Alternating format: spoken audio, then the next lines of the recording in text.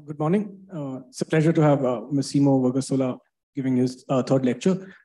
Please use the microphone when you are asking questions. Thank you. Thanks for being here.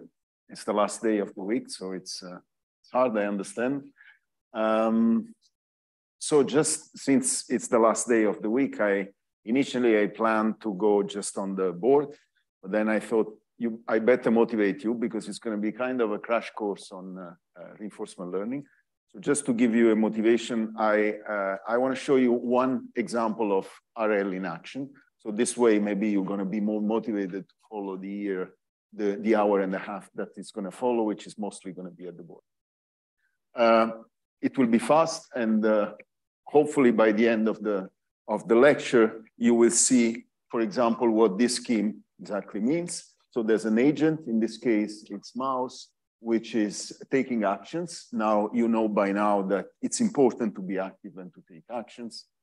In response to these actions, it takes some reward, it has some observations, and then it changes its own state and it proceeds this way. So this is the scheme of reinforcement learning. We'll go through this momentarily. And let me show you what you can do by RL by one example. This example is the one that I've been working mostly on. So I picked this very biased. There's plenty of examples of reinforcement learning. I picked the one that we used a few years ago, which is thermal soaring. Thermal soaring is something that birds do.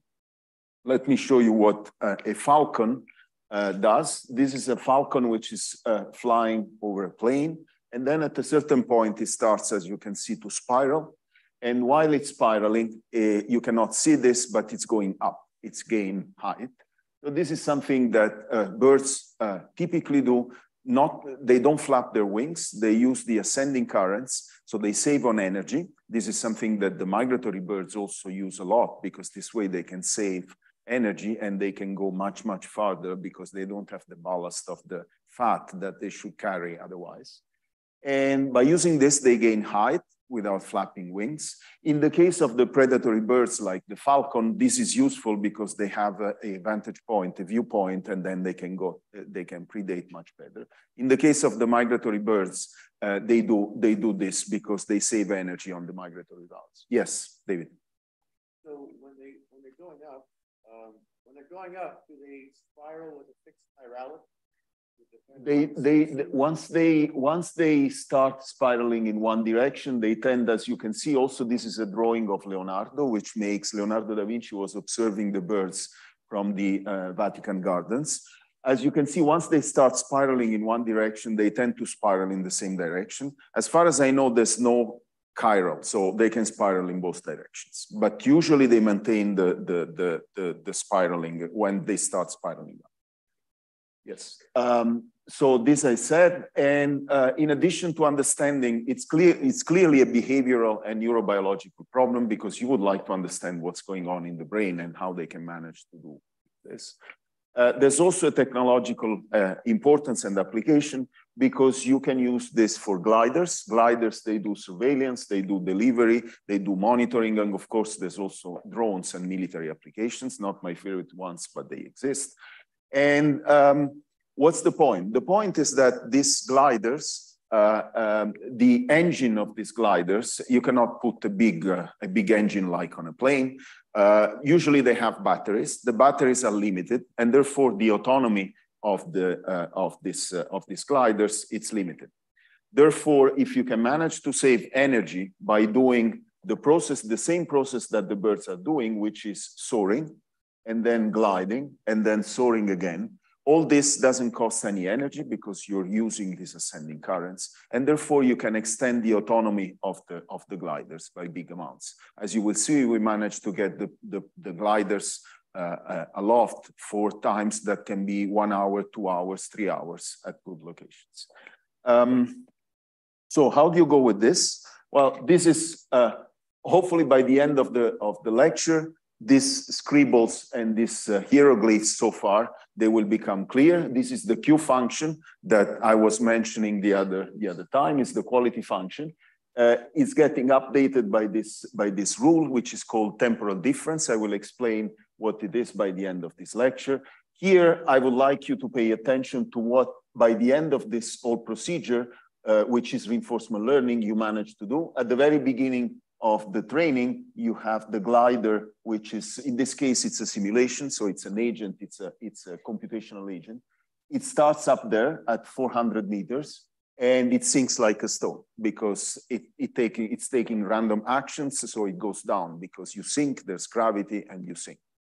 By the end of the training, which is a few hundreds episodes, this is what it does. So it flies like this, and then it picks an ascending current, and it starts to spiral up, and it reaches, it gains a few hundred meters in the corresponding of a few minutes.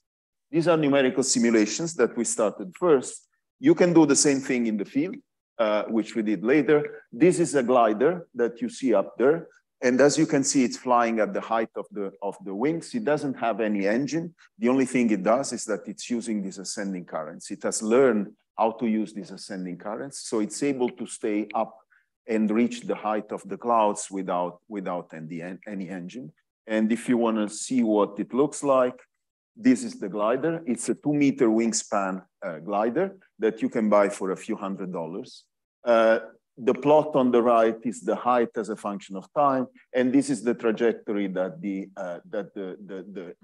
glider is flying. As you can see, it's again spiral, and the idea of the spiral is very clear. You have an ascending current, which you shouldn't imagine like an elevator because it's turbulent, it's full of fluctuations, and that's the difficulty of flying into such an object. But you can imagine something going this way. So what you want to do by this spiral is that you want to stay close to the core where you have the maximum of ascension and the push in the vertical direction. Of course, you all know the fluid are incompressible in the atmosphere. So having an updraft, it means that you have a downdraft. So you can imagine the difficulty if by chance you pick a downdraft, then you're going to go down. And indeed, there are cases with the paragliders where you fly close to a cliff and you pick the downdraft, and you get smashed onto the cliff. This has happened several times. So it's a dangerous game to play, but it's a very useful one if you want to save energy. And this is another question, please. Yes. Is it always best to do the tightest possible spiral? No, not at all. No, because by doing the tighter spiral, what you do is that you pick a lot on the fluctuations. So you want to have a radius of the spiral which is comparable to the size of the vortex of the ascending current. A little bit like yesterday in the talk that you saw in the afternoon. There's a radius of the ascending currents of this updraft, and therefore you want to be inside, but not at the center. Also because there would be a problem with inertia in spiraling too close. That would take too much of inertia. That would be too much banking. Therefore, it would be unstable for flight. So you settle for something which is of the order of the radius of the typical updrafts. So both the pitch and the radius are learned, given the turbulent environment. Well, they're learned as a function in response to mechanical cues that the agent is getting. For example, the acceleration, the vertical acceleration. It responds to this vertical acceleration and it spirals. So we don't tell the glider to make spirals.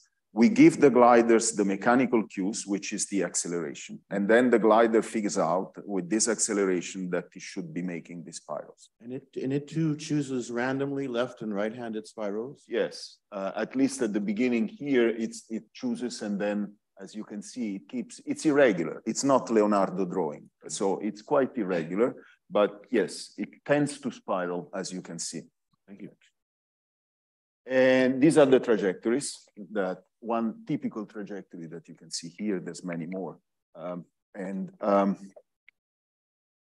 you can also use this in other situations. For example, this is more recent work that we did in order to explain the phenomenon that you've probably seen of dogs that tend to follow trails, and they alternate between smelling on the ground and up in the air. Sometimes you see the dogs that are raising on their hind legs, and they smell up in the air. So we were intrigued by this observation. It's something that I've seen so many times that I wanted to figure out if there's a rationale into this.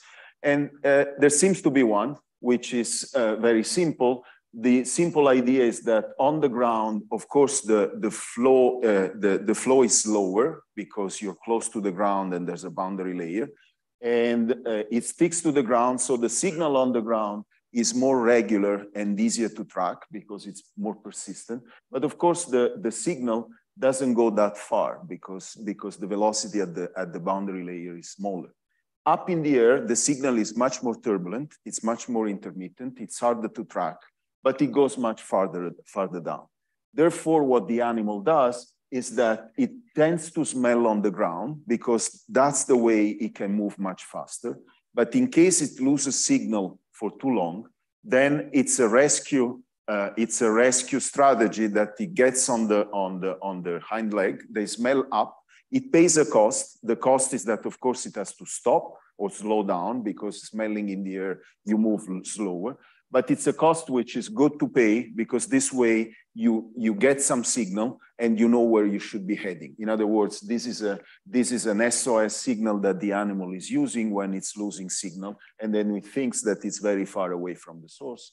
And so by using RL, we managed to show that in a channel flow and in a turbulent flow, there's alternation between smelling on the ground and smelling up in the air, and we can rationalize and give some rules and some understanding as to why this is getting alternated. Okay, so these are the people with whom I've been doing this works, and I think I can. Done with this, and I can start going to the board. So hopefully by now you see what RL can do. It's no magic. So what I would like to do is to explain how this learning goes. And let me start with the scheme that you've seen before. So you have an agent, which could be the glider in the previous case. There's an environment with which it is interacting. In this case, is the atmosphere, is the atmospheric environment. It makes actions. Taking actions in the case of the gliders means, for example, that you change the bank angle, or you change the pitch, or you can change any of the parameters of the gliders. Of course, you cannot change the environment by itself because that's what it is, but you can go by using some cues, you can go to locations that you estimate to be better or worse, okay? So what you can do is to change your own parameters of flight, and you do this in response to percepts. Percept can be rewards.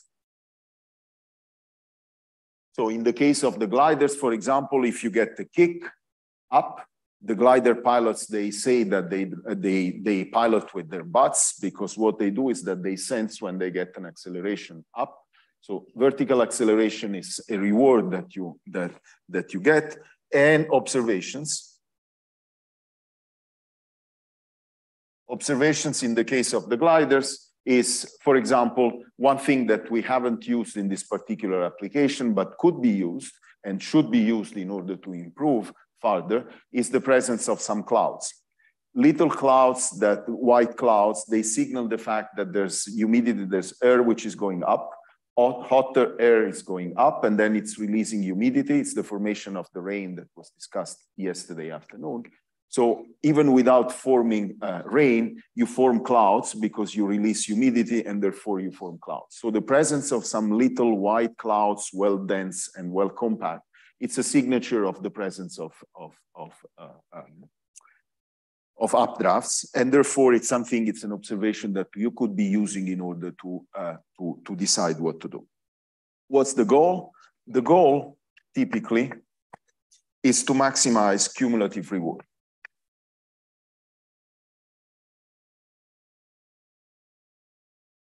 Now, the reward function is not fixed. The reward function is, which is called the value. So cumulative reward the distinction between the instantaneous reward and the cumulative reward is called value.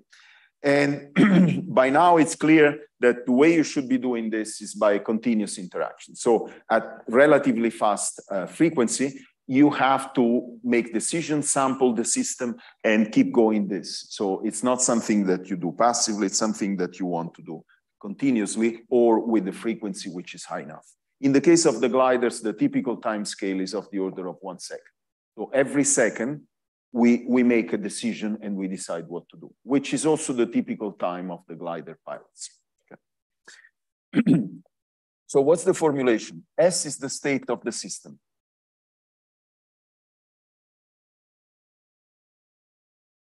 State of the system, it's the state of the glider and the state of the environment. A are actions. And what is known are the transition probabilities. So the probability that, so this is the transition probability. And there's a reward function which is given in the problem. So this is an average. I'll always be looking at the average reward. Okay. So these functions are given. They might be unknown. They might be the reward is giving you the reward, and this is the probability that if you take an action A and you are in a state S, you're going to transition. At least you're going to try to transition to state S prime. So the scheme is that your S, you take an action A, and you go to S prime, or you tend to go to S prime. Okay. What's the cumulative reward? It's coming. It's coming. Markovianity is coming. Yes, I'll comment on this in a second. So what's cumulative reward? I'll comment on this. It's not that it's not important. It's just that it's so important that it deserves to be commented a bit longer. So cumulative reward, what is it? It's that you consider to capital T or to infinity are S of T, A of T, S of T plus 1. So this is the discounted case. And the finite horizon case, as we did previously, is the sum of this. Okay, and what's the goal of all this? The goal of all this is to identify a policy of actions.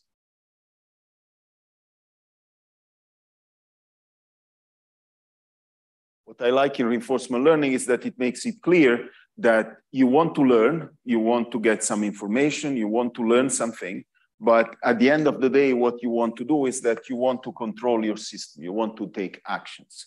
So the idea is that you want to identify a policy of actions, phi of A given S. For example, in the case of the glider, it's telling you, I know what the environment around me looks like, I know my bank angle, my pitch. How should I change my bank angle and my pitch in response to this state of myself and the environment? So the action could be, for example, increase your bank angle, reduce your bank angle, and so on. And the optimal policy is the optimal policy phi star is the one that maximizes the expected reward.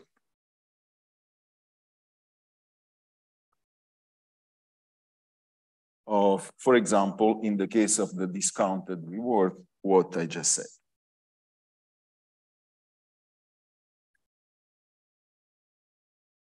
Okay. Okay. So as it was already noticed, this formulation is Markovian. This formulation is Markovian. When you got at this stage, this formulation is Markovian because at the next time step, you're not going to remember the previous reward. you're not going to remember the state S of t minus 10. You just remember, and you just decide on the basis of S of t, you're going to transition to S of t plus 1. Okay? Now, as I was telling in the first lecture, formulating the problem this way doesn't mean that you don't have memory. Because in fact, the memory could be stored in the states. Okay? For example, I could remember the previous history. I could store, in principle, I could store the entire trace of my detections, for example, of the acceleration. I just store as an integral, for example, with the kernel of k of t minus tau, a of tau. I store this, and therefore I can remember what was the acceleration 10 seconds ago. And I store this into my states, and I update them. Okay? So the fact that we write the equations this way doesn't mean that there's no memory. It just means that you have to properly define the state space in order to have memory of the past detections. But once the states are properly defined, then the formulation of the problem is Markovian, as you see. Okay. Lambda is the discount. It's the discounted rate. As I was saying before, this is a parameter that goes between 0 and 1 and defines the horizon. So the typical horizon is this. So in the case of the gliders, for example, the typical time scale is of the order of a few minutes. And therefore, what you do is that you pick your lambda in such a way that the horizon is of the order of a few minutes. Okay? So that's the idea. Yes.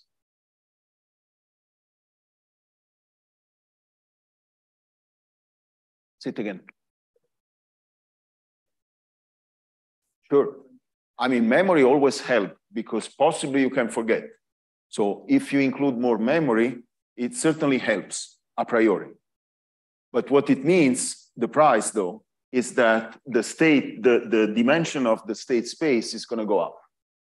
As the state space is going to go up, this means that it's going to be harder to learn, and you're going to need more episodes in order to learn properly.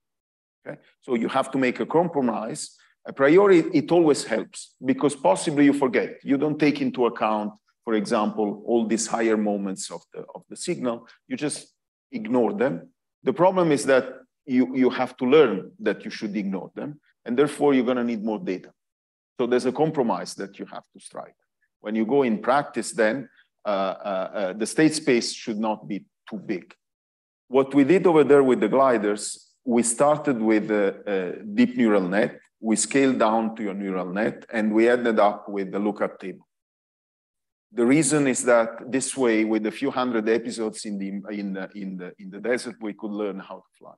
If you train a neural net or a deep neural net, it's going to take million or billion of several millions of episodes, which would have taken. We would still be there in the desert flying gliders. So there's a compromise. Yes. Some maneuvers that you can just correct. Increase 5 degrees, decrease 5 degrees the bank angle, or stay with the same bank angle, and the acceleration was discretized. High acceleration, positive, high acceleration, negative, or almost no acceleration. And the other signal that was sensed was the torque. So whether the velocity on the right wing minus the velocity on the left wing, the vertical velocity, was high or low, positive or negative.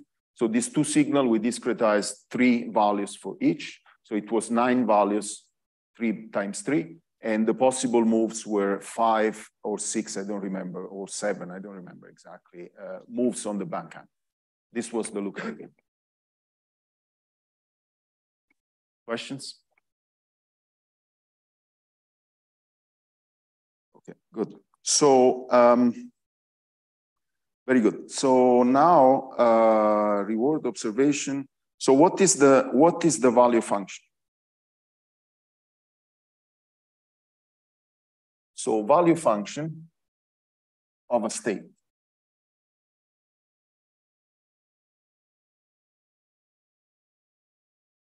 For a policy pi.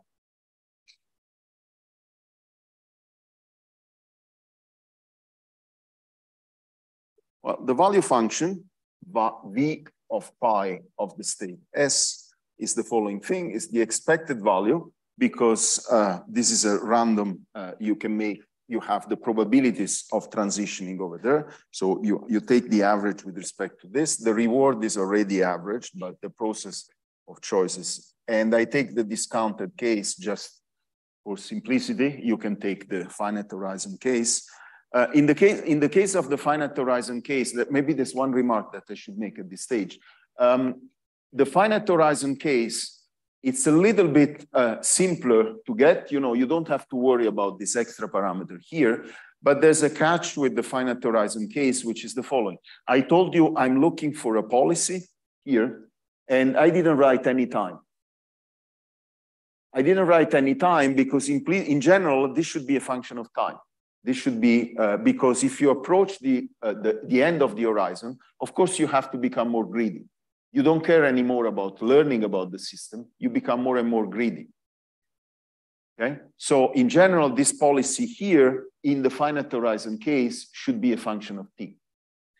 In the discounted case, as you see from this form here, this is time invariant. It's an exponential. It's essentially an exponential because lambda of t is the exponential of t. And you know that the exponential is are the eigenvectors of translation, and therefore, if you move one step further, this doesn't change, and therefore I can be looking at the policy which is stationary and time invariant. So that's the advantage of the discounted case, that you can look for a stationary policy rather than a policy that changes with time as you approach the horizon. That's why I'm taking that case, because this way I don't need to put t at each and every step. Okay. Good. So lambda t and the s of t, a of t, s of t plus 1, conditional to s of 0 being s. Okay. So this is the value. And notice that this is cumulative. So I'm summing over the whole process. And when lambda is not close to 0, I'm really summing over many episodes. Therefore, I should be worrying what my action a of t, for example, at the initial action, how this is going to impact my future. And that's the whole difficulty of the problem. Now, here we come to the Q function. So the state value function, which is also called quality function. That's where the Q is coming from. And this is a function of state and action. And it's the expected value of the same thing, exactly the same thing, the cumulative reward. But now I condition to two things, to the initial state being S and the initial action being A. And of course, this one gives me more information because it gives me both this. So V, the value function, can be obtained from this one by taking the argmax of this and plugging into here. Okay. And the optimal values, E star or Q star, are for the optimal policy.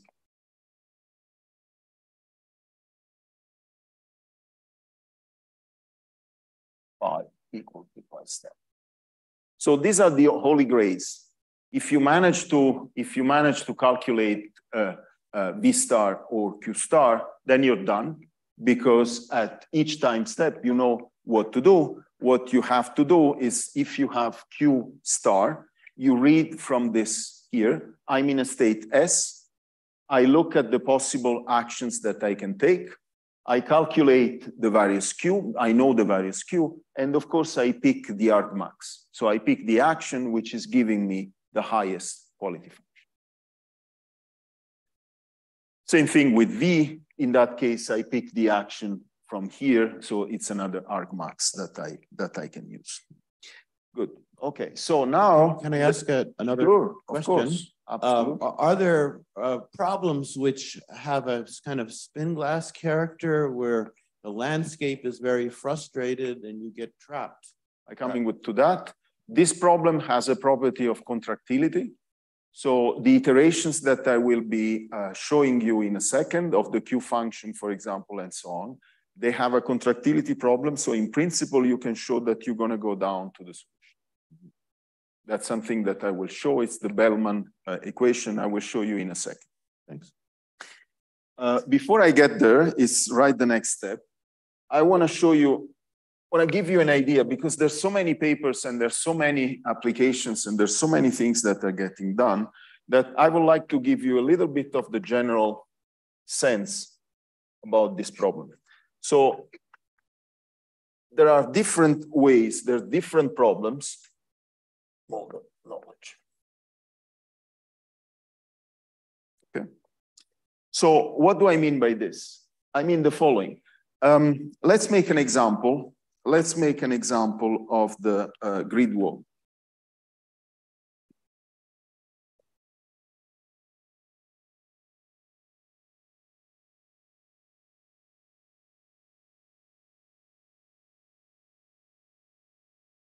So the grid wall is simply a grid.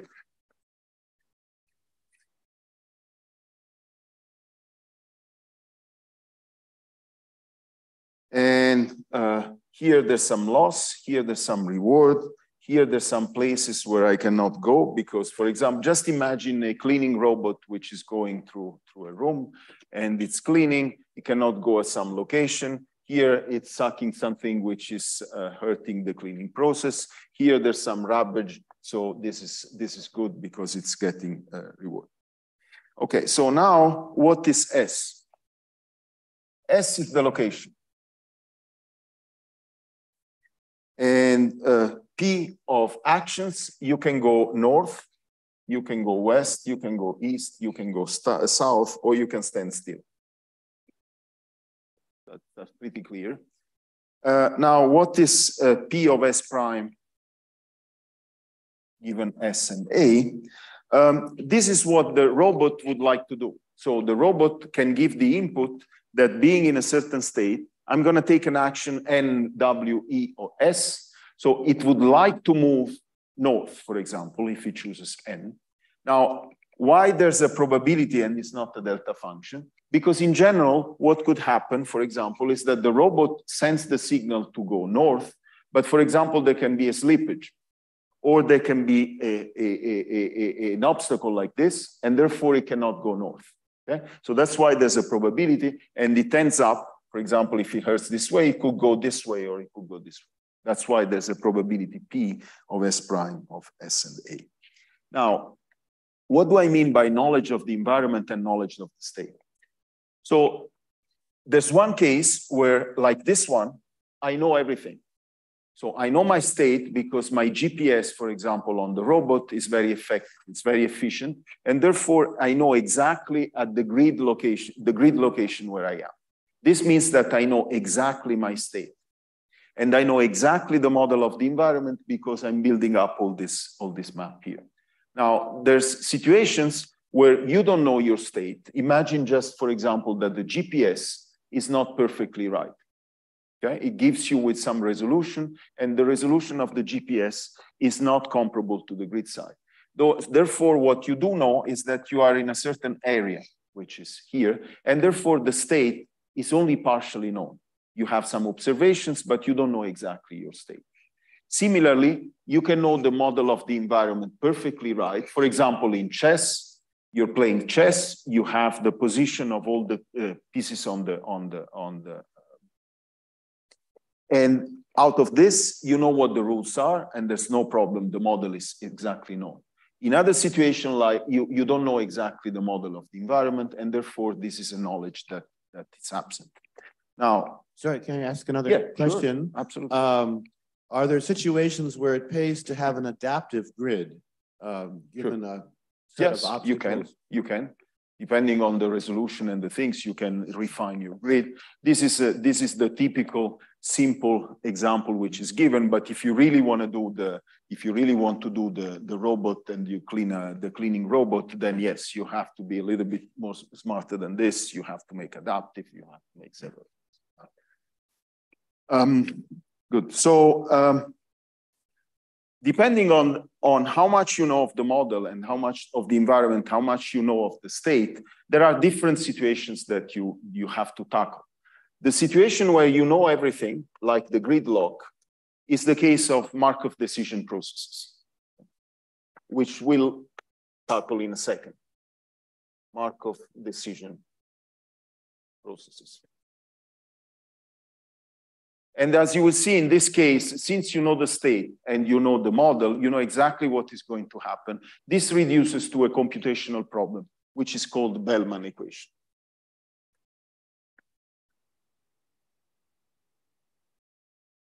So Bellman equation, I'll write it down in a second, gives you the solution. In principle, the problem is solved. The only issue with, in this case, is that the dimension of the state space could be so huge that you cannot manage to store it, and therefore it becomes intractable from a computational point of view. But a priori, the problem is reduced to a Bellman equation that you can solve. The case where you don't know the state, like for example, in this case where the GPS has reduced resolution, you go into the problem which is called partially observable Markov decision processes.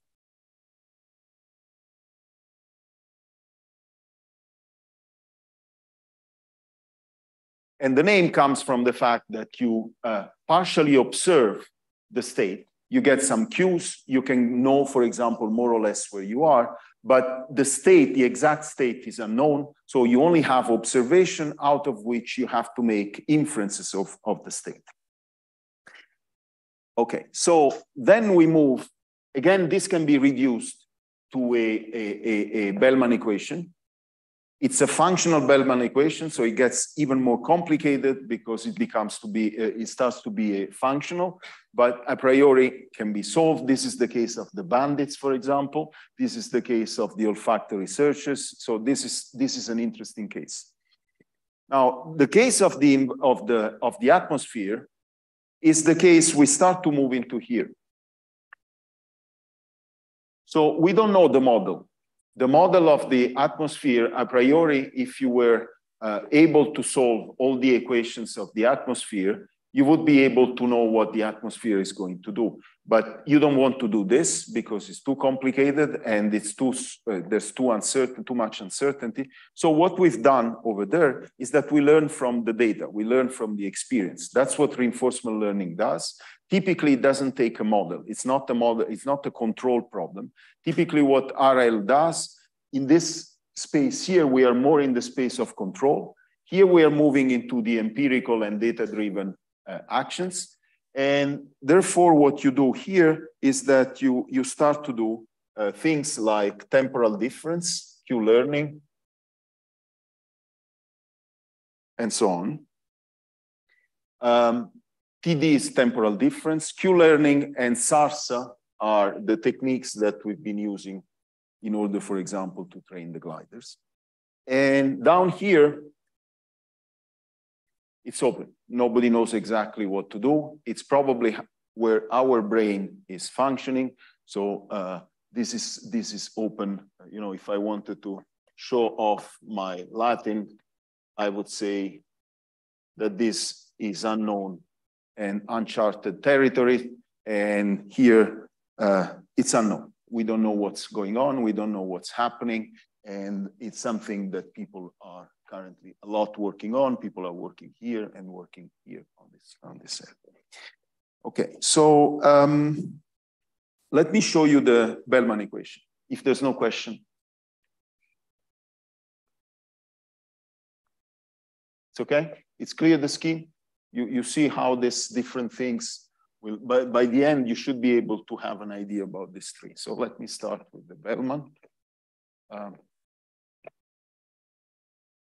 What is Bellman saying? Bellman makes a very simple but useful observation.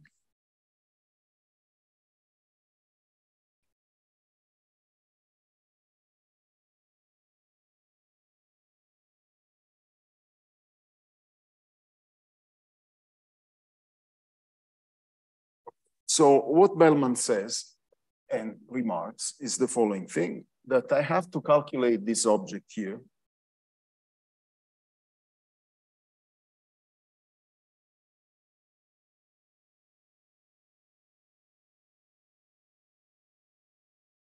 Okay, let me break it up. It's a little bit, it always reminds me of the Dyson equation, but it's my own bias.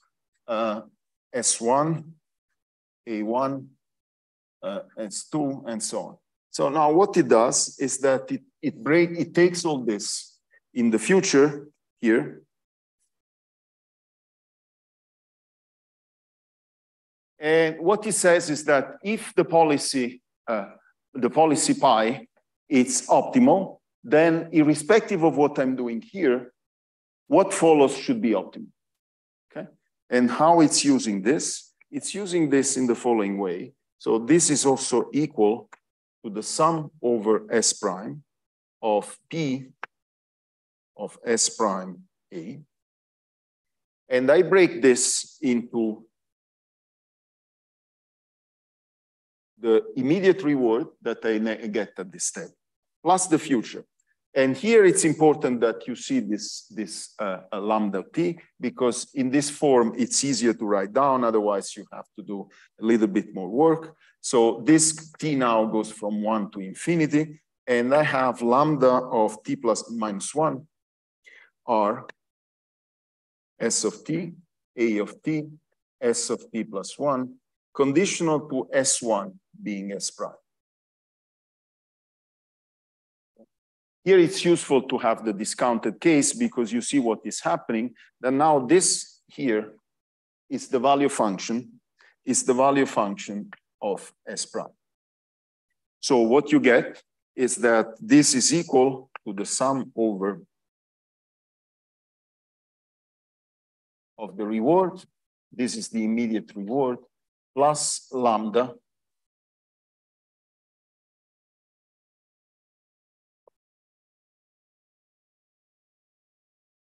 this is.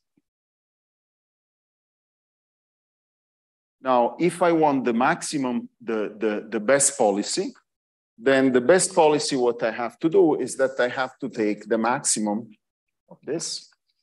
So by V star, it's going to be the maximum over all possible policies pi of this object here, which is sum over S prime, SA of the reward, S prime AS plus lambda V of V star of S prime.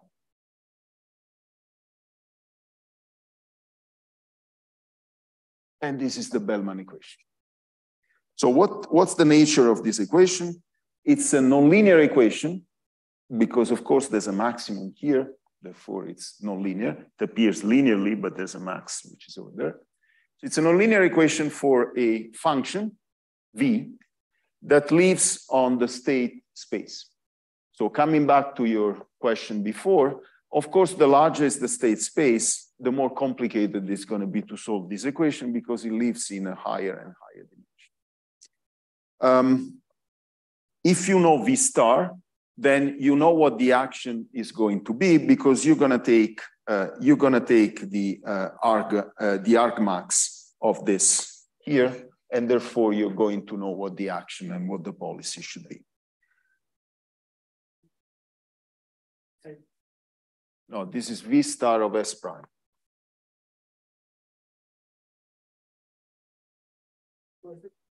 Yeah, yes. So this is V star of S.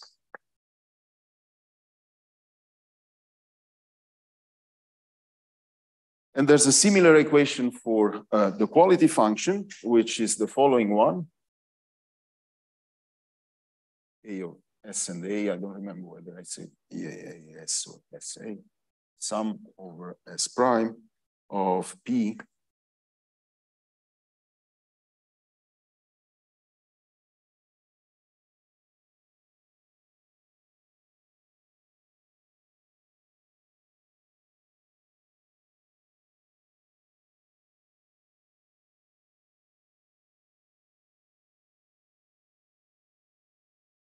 So this is the Q star.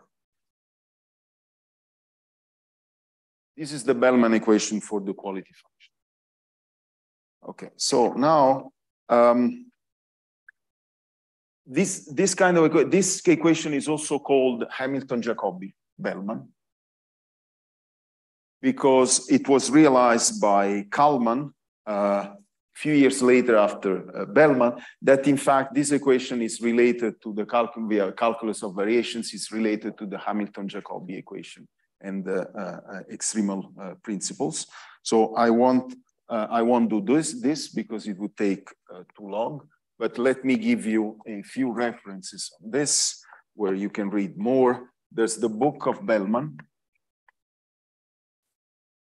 himself, which is called Dynamic Programming.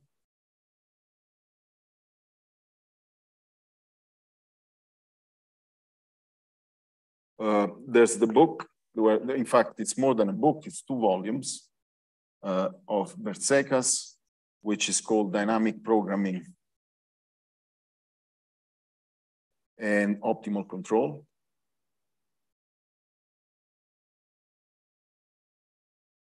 And then I have it here. No, the reference of Kalman, I don't have here. I can provide it if you want. Oh, it's a paper of Kalman in '63. Something like calculus of variations, something of that type. I can provide the reference. Sorry, I didn't write it up. Okay, so how do you solve this Bellman equation? Because it's a big equation, looks like intimidating. In fact, this equation has a very nice property, which is a property of contractility and contraction. As the following property.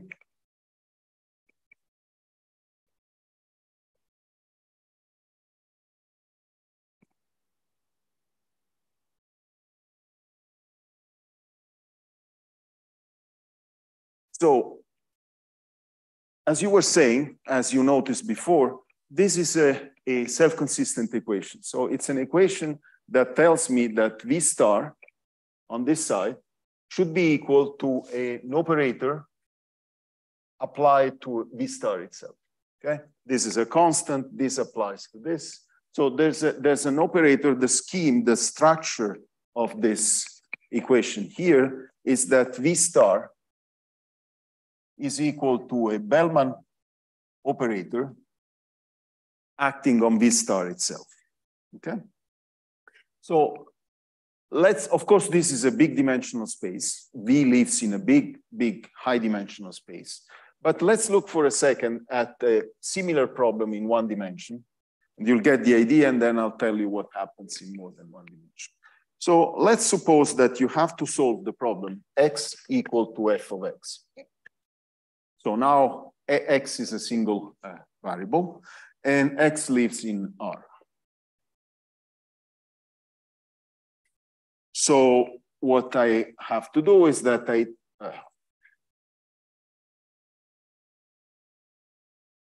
this is y equal x, and then I have a function here,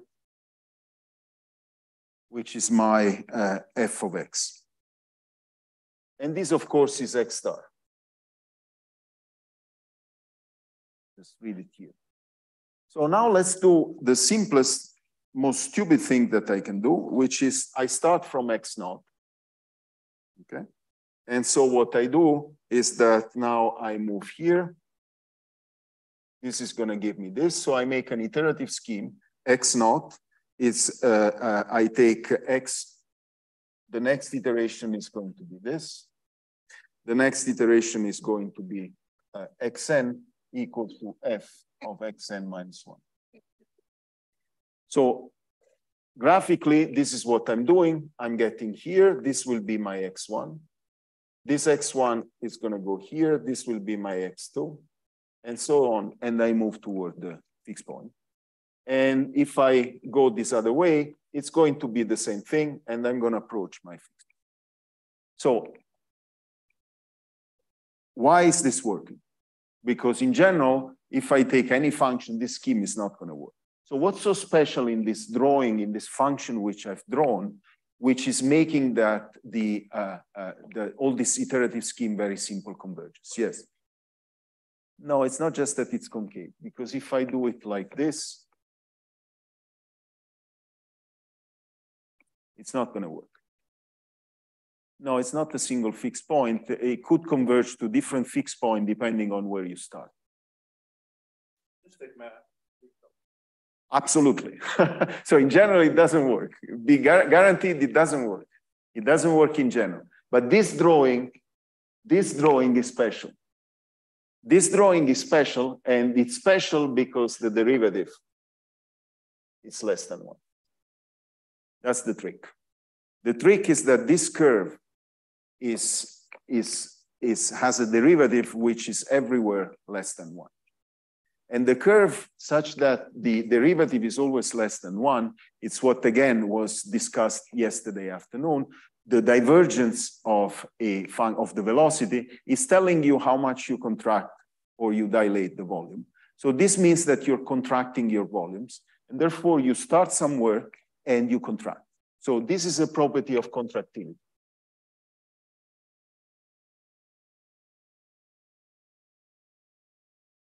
Okay. So contractility in general, what it means is that if you are in a normed space, you might remember that complete space with norms are called Banach spaces. And with the norm, this contractility means that you're less or equal than gamma, with gamma less than 1, a positive and less than 1. Okay? So this is what contractility means. And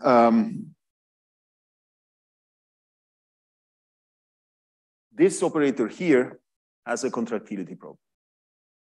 So the way this equation is solved is that you start with V0, you go into V1, which is Banach V0. This goes into V2, which is Banach, or Bellman operator V1, and so on. And I won't give you the proof that this is, has a contractility property, but just to give you a sense as to why this happens, let's look at the structure of this equation here. Okay.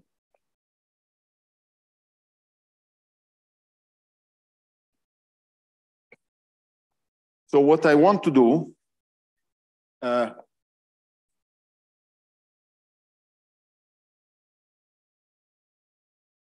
forget to mention that if you have a contractility property, then it's a theorem shown by Banach himself, is that if you have a contractility property, then the property that you said, which is there's a single fixed point, comes for free.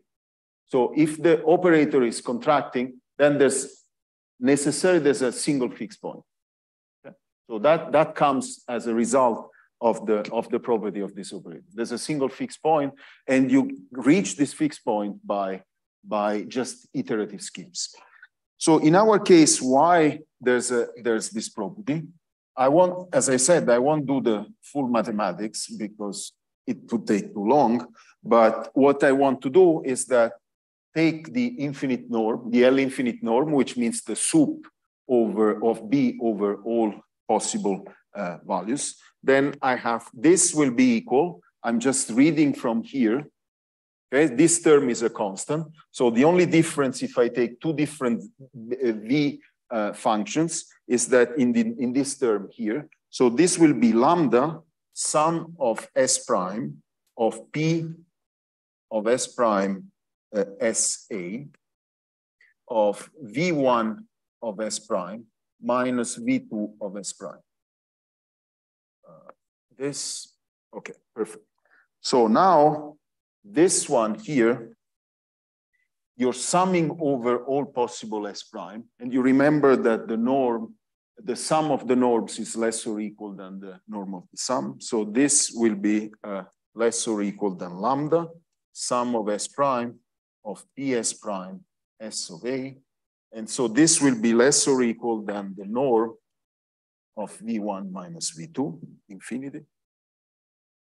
And now the other thing is that the sum over all possible states, this is a transition probability, therefore this is equal to 1. So this is lambda V1 minus V2. And lambda, you remember, is the discount factor. Lambda is less than 1. Therefore, the operator is contracting, and therefore, by iterative scheme, you're gonna converge. Okay.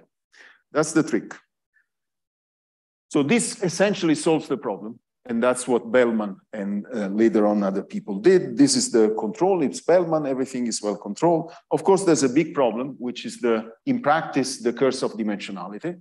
For example, if you apply this to chess, you know that eventually you're gonna converge, but eventually means longer than the time of the universe, because you have to consider that the state space here is the states of all possible moves given all possible positions of the pieces on the chessboard. So just go and count and you realize. Yes?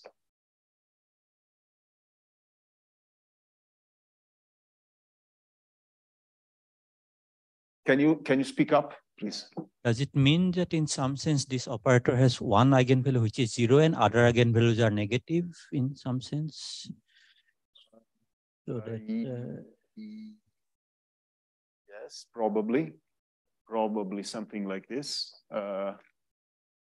I've never thought in terms of eigenvalues because of the contractility, but maybe, yes, we can think about this. I don't have the answer right now, but probably yes. So in practice, if you have a Markov decision process where you know the reward, you know the transition, you know everything, what you have to do is to solve the Bellman equation. And solving the Bellman equation, you must, in practice, often parameterize the state space. So this is where, for example, deep neural net, functional approximation, features, selection, they come in. How to parameterize this state space here. But once this is done and it's reduced to something affordable and computationally affordable, then you just turn the crank, you iterate the Bellman equation, and you get to a solution. And you stop when V of n plus 1, of course, minus B of V of n is below epsilon, then you stop. So you make an iterative scheme and you stop at the given precision. Okay, good. So now, questions? This property is extremely important because the fact that you're converging and there's a fixed point, a single one, and there's a contractility property is what justifies all this iterative scheme. The first time you look at what they're doing by this iteration, you say, there's no way this is going to converge, but underlying this, there's this property here. So the Bellman equation is really capital. You don't use it, but below everything, Q-learning and all the other things, there's the Bellman equation and the contractility property. And the iterative schemes, they converge because of this. Okay? Just keep in mind this property is really important. That's why even though it's mathematics, I spend a little bit. Questions? Yes.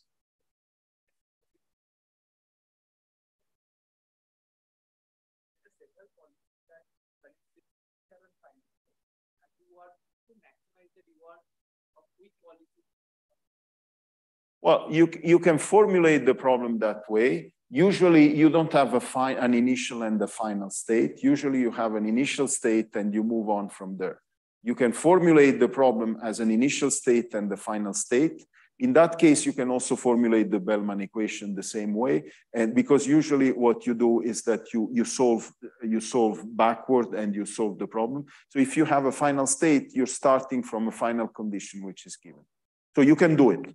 But typically you don't have a final state. You have an initial state and you move on. But you can do it. You can certainly do it. Then you have two boundary conditions. In fact, the Bellman equation is also used in economy. And in that case, there's a cost at the end. So the problem in economy is formulated, as you just said. There's a final cost, and therefore there's an initial condition, there's a final condition.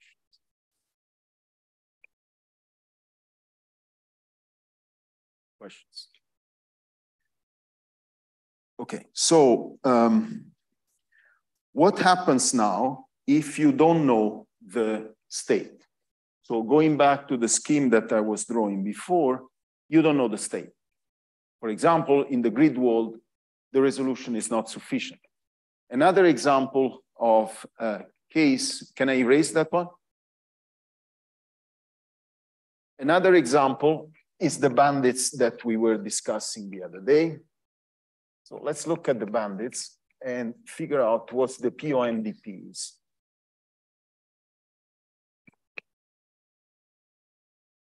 So let's look at the bandits. Now we are in the POMDPs, so partially observable decision processes.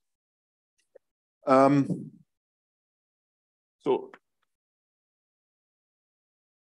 let's figure out what the bandits are.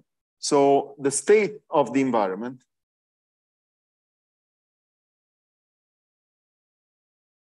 is mu A and mu B. So this is what my environment is. These are the probability of reward of my two arms, okay? And in fact, the transition probability, it's very simple. No matter what the action is, these two values don't change, okay? And the reward is very simple. This is a function just of S and A, and it's mu of the action that I take. Okay. So the action is choosing A or B. Now, here you don't even need to solve the Bellman equation. You know what, if you knew the state of the environment, you know what you should be doing. Maximize reward, you should be playing the argmax of R, and you should pick the one that gives you the highest mu. So the problem here is that you don't know the environment, right? Mu A and mu B are not known. And why it's called partially observable? Because in fact, what, as we've discussed before, what you do know are the posterior probabilities at time t, after you played a certain number of times, you have estimates of this.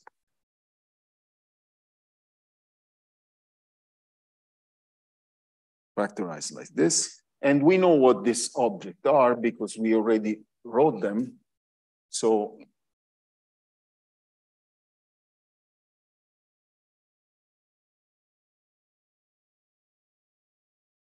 and then there's the noise function. Okay. In the case of the SPRT, in this case, the actions are stop, and then it could choose hypothesis 1 or hypothesis 2, or continue the observations. And the state space, it's again made by two hypotheses, H1 and H2, which don't change over time. So the transition probability is simple. The problem is that I don't know my state, I don't know my environment, I don't know my state, otherwise the problem would be completely trivial and obvious because I would know what hypothesis is, or I would know what's the best R. Okay? So that's why it's partially observable, because as you see here, I don't quite know what the state is, but I have observations that allow me to make an inference on what the state could be. And in this literature, the posteriors are called beliefs. So I have beliefs on what my states are going to be, and I'm using the beliefs in order to drive my actions based on these beliefs. So what is a POMDP in practice? Is that clear? Yes? Clear what it is? Good. Okay. So now, what is a POMDP? How do I formulate the POMDP, the Bellman equation for POMDPs? It's very similar to the previous Bellman equation, except that I'm now living in the space of beliefs and not value function or Q function.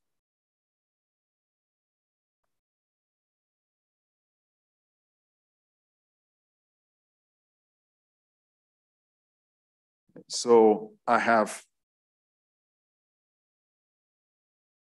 P of S prime given a S. I have my reward function, which is this. Now, what is new, and that's the new aspect of POMDP with respect to MDP, is that I have a model for observations. So the observations are Y. And I have beliefs.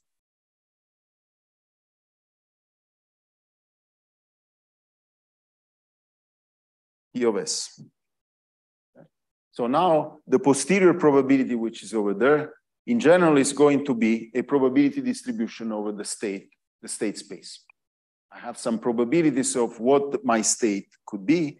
And therefore, since I don't know the state, what the policy is going to be, well, the policy, since the states are not there, I only have beliefs on what the states are. The policy in this case, the holy grail, is going to be what action I should be taking if my beliefs are something.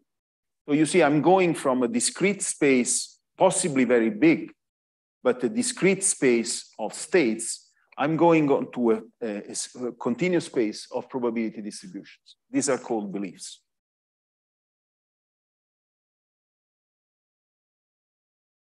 Other than that, of course, you can discretize. You can make a histogram, and then you reduce the beliefs to discrete, and then you go back to the previous one. But the new thing is that you have to update these beliefs here. Okay, so the beliefs, the state space, in a sense, of the argument here is updated. And the way it's updated is very simple.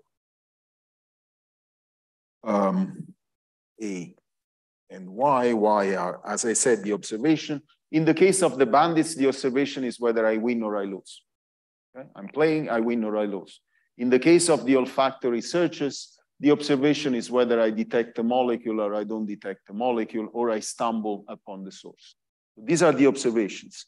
Based on the observation, and the actions that I took, I update my state.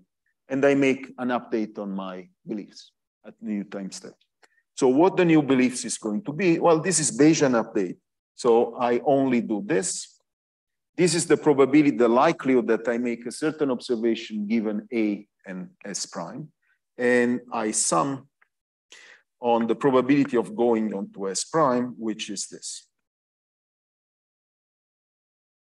So this is the probability that given my prior beliefs on the states, I transition, taking action A, I transition to S prime.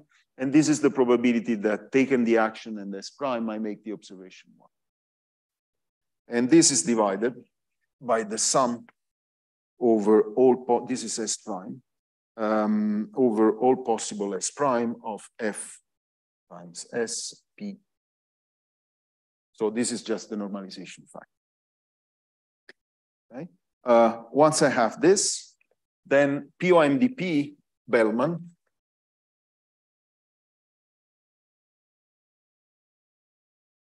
equation is just an equation, is the same as before, except that it's in the space of beliefs. So this will be the max over A of the sum. Now there's an extra sum over Y of P of S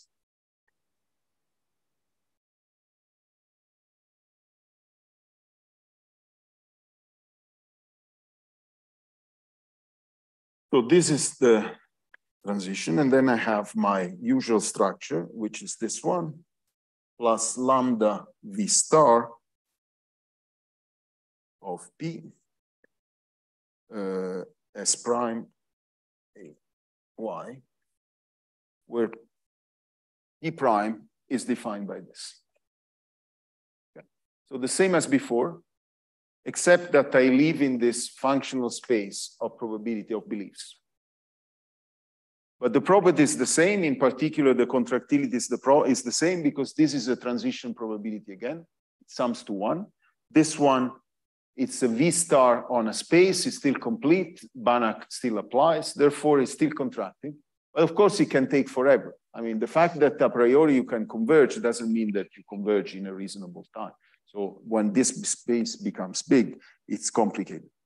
And that's the reason why there's a few, very few solvable cases. One case is the bandits. And the reason why the bandits can be solved is very simple. You notice that at the next time step, the probability distribution can change if I play once this probability distribution. This can change. This can change. Certainly one of the two must change. But you remain in the same functional form. So it's still for Bernoulli, for the Bernoulli case of the bandits, the probability distribution keeps the same shape. It's still a beta function. And therefore, I'm just updating 2 parameters. So the problem, in fact, goes from being an entire probability distribution to the update of the 2 parameters that characterize my probability distribution. And therefore, it becomes solvable. In general, it's an entire probability distribution. One other case where it can be solved, it's the Gaussian case. Because if the process is Gaussian, then you have few parameters, the mean and the variance. And therefore, it's simple to update. And this, you can show that solving this is like doing the Kalman filter. So the Kalman filter, it's optimal. It can be shown from this. I mean, it was done by Kalman independently of this, but it can be shown via this to be optimal. Okay. In general, what you have to do is that, again, you have to parameterize this probability distribution in some way. You have to make approximations, and you try to converge on the approximate shape of the probability distribution. Questions?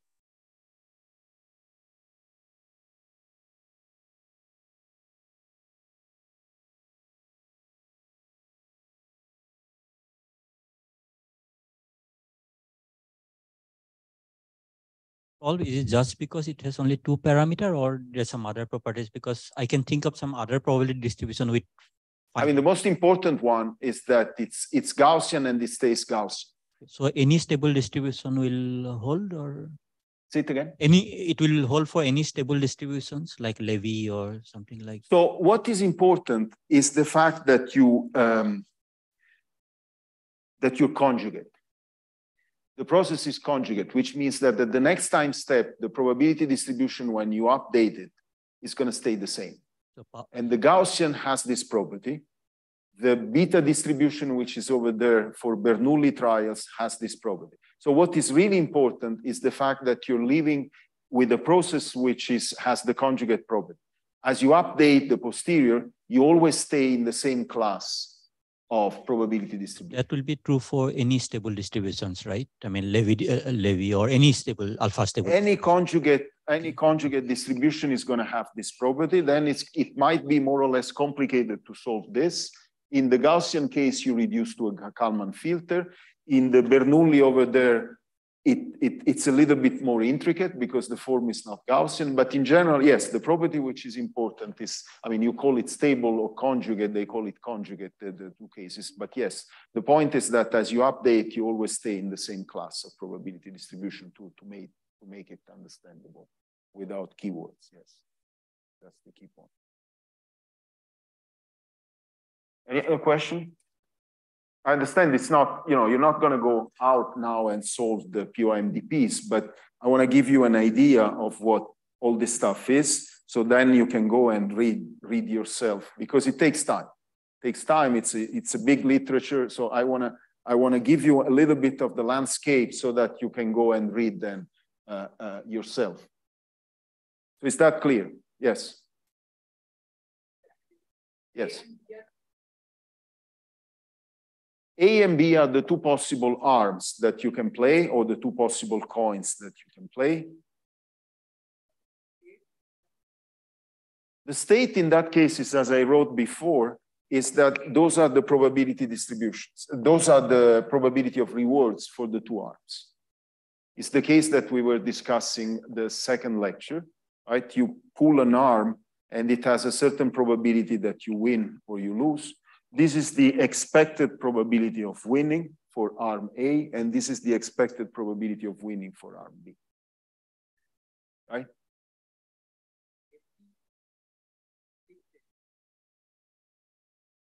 No, this one, okay, no, these are the probabilities.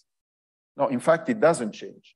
What changes is your belief on what the state is. The state doesn't change. The state is here. So the fact that you play arm A or arm B doesn't change the arm. I mean, it doesn't get consumed by the fact that you pull it. The probability doesn't change, okay? So whether you play arm A or arm B, the state stays the same. The probabilities don't change, the real ones. What changes, it's your inference on the state of the environment. It's your belief. This is what changes and gets updated, okay? Search. Yes.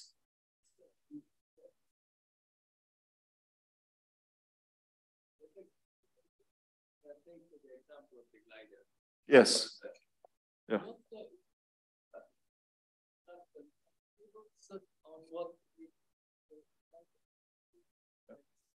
Yeah.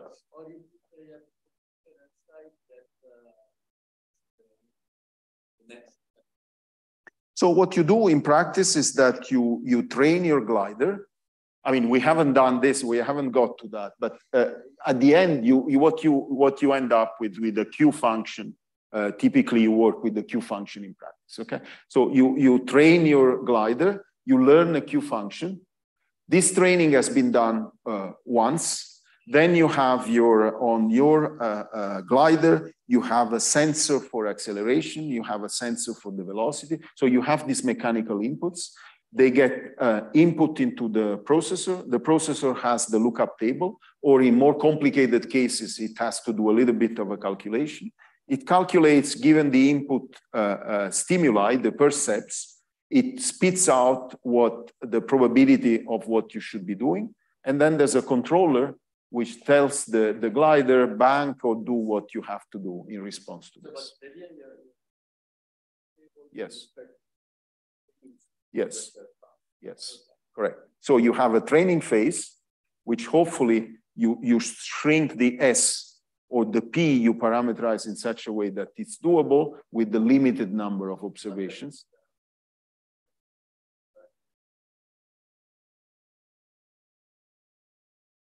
Sure.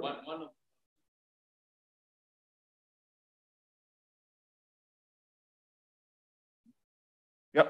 So in our case, it was a 9 by 5. So it was 45. So we went, in general, it's a DNN, it's a deep neural net, where, you know, if you take a deep neural net, go and train, of course, it's, in order to get trained, it's going to take millions or tens of millions or hundreds of millions of years. So that's where the cooking and the art comes in.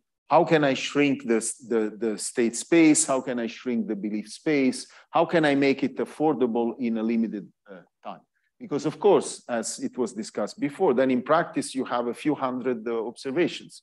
In our case, we could not go out in the desert and spend like the next 10 years of our life training the system. In his case, he has a few hundred or a few tens of observations for these different cases, and he has to apply. So that's where the problem comes, because then you're constrained on the state space. So what is the analog of the f prime less than 1 condition in this for the probability distributions? It's the same as before, because you remember the property that I've been using is not that much what V of star was here. V of star, I was picking just the soup over the space. So the fact that this is a continuum, it's discrete, it doesn't really matter. It still applies. But there'll be multiple derivatives. It's a multiple dimensional space now, right? It's always multidimensional space because the state space is multidimensional. The difference is that here, a priori, it got continuous, unless you have this property of just a few parameters. Yeah. Okay, so what do you do with in practice and why it converges? Okay, so let me do the Q at the speed of light. So now, what happens if you don't know the model? So nobody's telling you what the model of the environment is, because you remember, in this case, I'm still supposing that I know what the environment is, and I don't know my state. I have to infer. But I know that it's a Bernoulli, for example. I know that my bandits are Bernoulli. I get 0, 1, depending on how I play. So I have a good model of the environment. This is known. But imagine in a second that for a second that you don't know, like in the atmosphere, you don't know turbulence. Even those who know turbulence, they don't know exactly what the environment is going to do to be in response to a certain observation. So what's the idea? The idea is that I would like to solve this equation. Okay. My dream is that I would like the Holy Grail would be to solve this.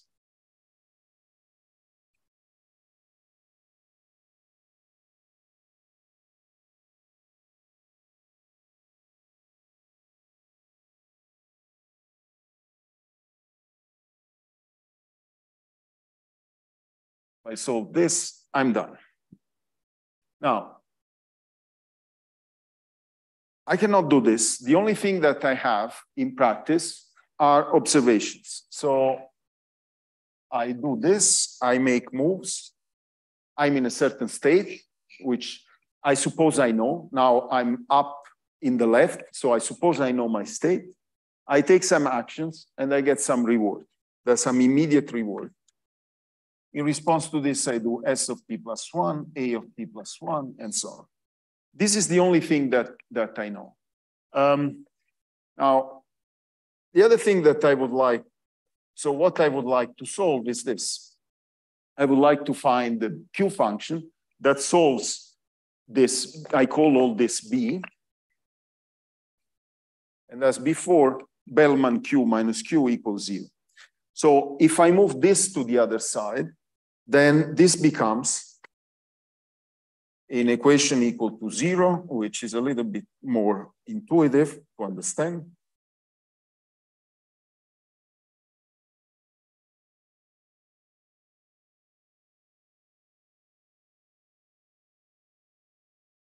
Minus Q star equals 0.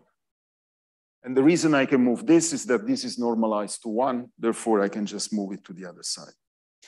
So this, it's called Bellman error.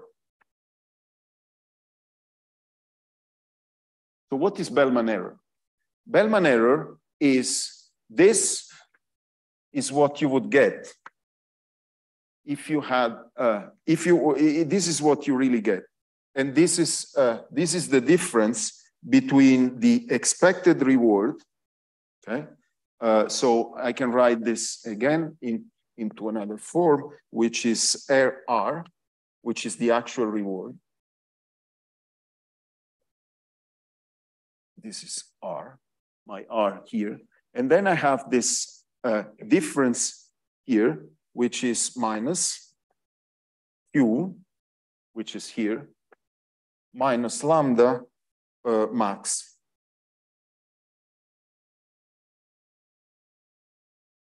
So what is this? This is the actual reward, and this is the expected reward.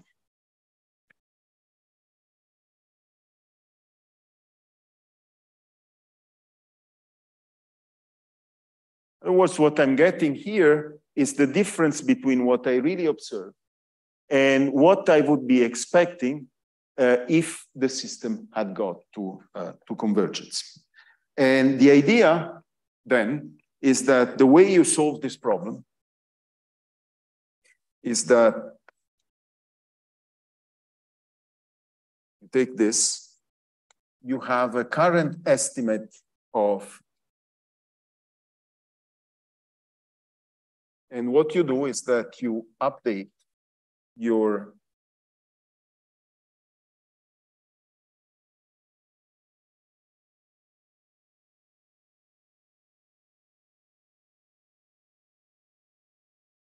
scheme by this, and this is the temporal difference scheme.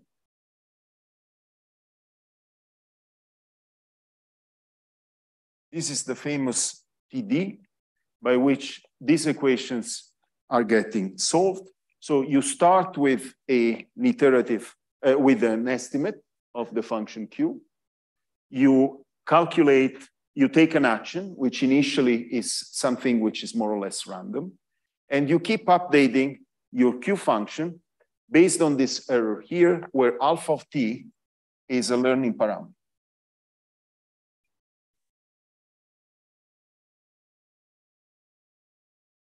And you select actions. So you select actions, probability of action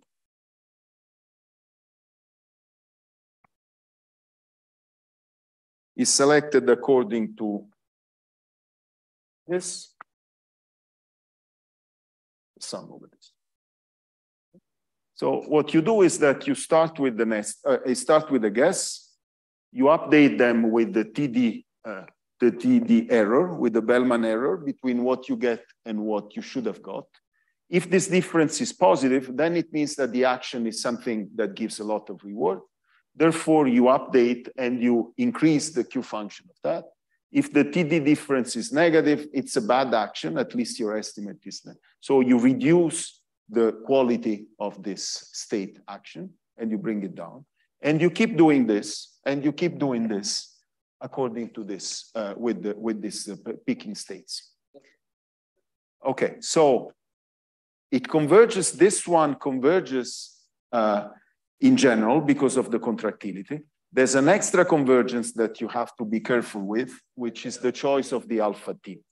And here comes another bunch of results that I'll have to go very fast on this, which is the so-called stochastic approximation.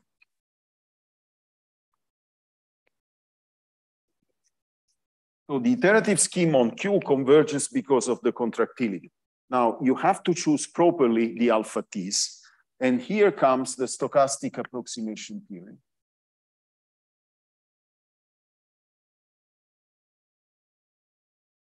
So it's the same problem as before. Let's pick the 1D case. You remember we had to solve this problem, this 1D problem of finding the fixed point. So if I define G as f minus x, my problem becomes the following one, that I have G of x, I have x, I have a fixed point x star, and this function, because you remember the derivative was less than 1, this function is positive on this side and this negative on this side. So now what I do is that when I start from this point, this is going to go negative, and then I'm going to move more and more on this side. Now, the problem is that I don't know my function g of x. If I knew this function g of x, I could iterate. What I really know is the sampling of the function g of x. So I know g plus noise. Because I only have sampling of my function g, which are, the function is sampled from examples, and therefore it's going to be g plus some noise, which is coming up on top. And here comes a result by Robbins and Morrow, who wanted to solve exactly this problem. So the problem where I have a contracting property like this one, but I cannot sample G, I can only sample G plus noise. And they wanted to define, they wanted to find the iterative scheme like this, G, such that this scheme converges to the fixed point. Okay. How do you pick the alpha n? Now, if you pick the alpha n, so this is the scheme of solution. And in general, it's not going to converge. If you pick the alpha n, you keep them fixed, for example, they're not going to converge. If the alpha n are too small, they decay too fast, it's not going to converge. What Robbins and Morrow show is that the convergence, you do converge with the following conditions, that the sum of the alpha n should go to infinity, and the sum of the alpha n squared should go to a constant. These are the conditions. So for example, 1 over square root of n, it's good. 1 over n is marginally good. If you take a constant, then it doesn't work. If you make it decay too fast, 1 over n cubed, it doesn't converge. The reason is very simple. The reason is that as you approach, right, what you're doing is that you're jumping like this, right, with this here. You're approaching. If the function is decaying too rapidly, then you stop at a point which is still far from this point here, so you don't forget the initial condition. If your function decays too slowly, then as you approach here, what is going to happen is that you're going to jump up and down, and therefore, because this is not sampled like this, but what you really sampled are points which are around here, when you get close here, maybe this point is going to be positive because of the noise, and therefore it's going to push you to the other side, and so you start oscillating and you don't converge. So to answer your question, you have to pick this alpha with the Robbins-Morrow condition, and then you're guaranteed. And with this, I'm done.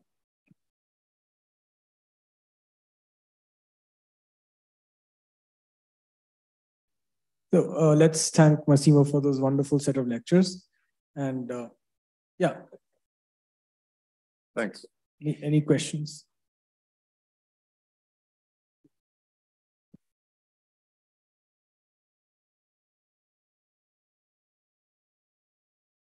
Just what could be the possible source of noise in the audio?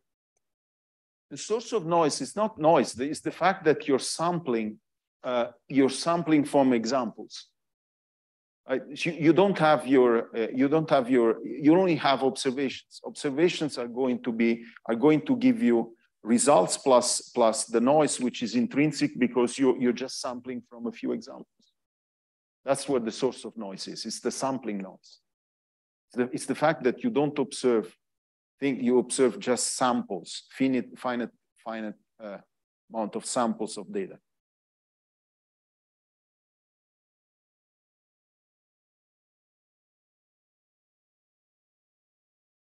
Forget about that. Let's live in an ideal world. The problem is that you don't know what the environment is going to do.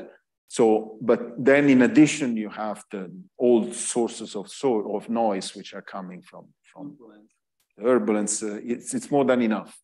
It's more than enough. Yeah. Yes. So I'm just wondering that for an optimal policy, is it possible for the quality function and value function to be multi-valued?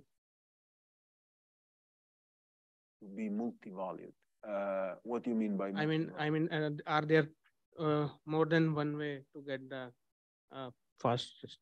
So I showed you before that you have a single fixed point. Okay? So you have a single fixed point that you converge. This is the Banach contractility. Except, yeah. So then you converge to that. In practice, with this scheme, you cannot converge, because in practice, if you cool, for example, if you cool too fast, you could get stuck. So then in the reality, you have to be careful with this choice, with this cooling, because all this is cooling. It's like in a physical system. You know, there's a minimum, but you could, because of the cooling, which is too fast, you could get stuck. Then you could get phenomena like the glasses and the other things because of the cooling, which is too rapid. But remember the property, that's why I spent some time. Remember the property of contractility. Underlying all this, there's a very strong property, which in general you don't have, which is this contractility. and the fixed point of Bandi.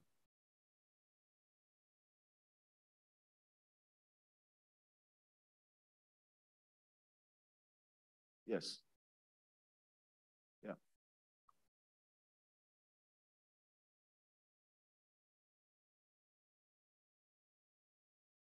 Yeah. Yeah.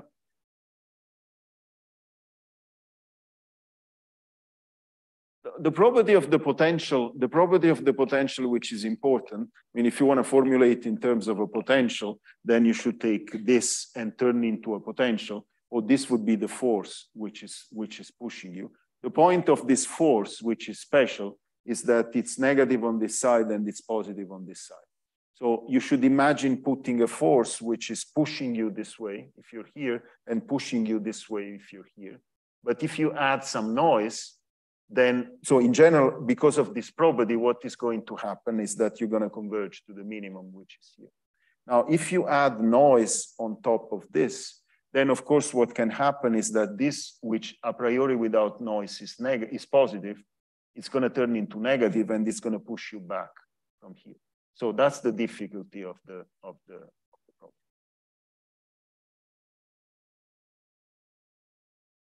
The potential is what it is. That's where the problem of the convergence comes in. So this potential, this slope here could be more or less strong. And in multi-dimension, there could be some dimension where you converge very fast. In some dimensions, it's almost flat. So if in some dimension, this curve is almost flat, of course, the convergence is going to be very slow. So this is where the difficulties come in for the real convergence. You know that eventually you're going to converge, but it might take forever because, for example, the slope is almost flat. And there's many, many dimensions, and therefore you have to converge on all possible dimensions, and therefore it takes forever. These are the practical things that make that in some cases you cannot converge. But with this property, you should be able to converge. But how long? It's another issue. But you see the point, right? This function is not under your control, in a sense. This is what it is because of the process and because of choice. Now, what people do then is that they choose the reward function, the state space, and so on, and they cross their finger and they hope for the best that this function is such that you converge. Of course, the smaller is the state space, the less dimension you have to converge, and therefore, in general, shrinking the state space helps convergence, which is obvious. I mean, that you have less dimension. But how this slope changes as a function of the choice of R and the states, it's hard to predict, and therefore, that's where you do this cooking that you generally do.